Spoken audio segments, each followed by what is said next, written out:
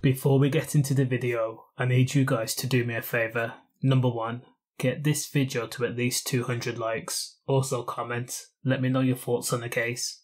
South London rapper Slim, who's known for his Still Working mixtape, was recently released from HMP after serving time for making Aberdeen his home while supplying gear to clientele. Now for that crime he was sentenced to 4 years. Now Slim was quiet for a very long time, so people were surprised when he posted he was fresh home at the beginning of April of this year.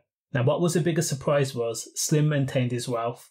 He went from a prison cell to wearing a Richard Mille watch that's probably like £80,000, driving around in a foreign car and going back to the same area where he caught his case.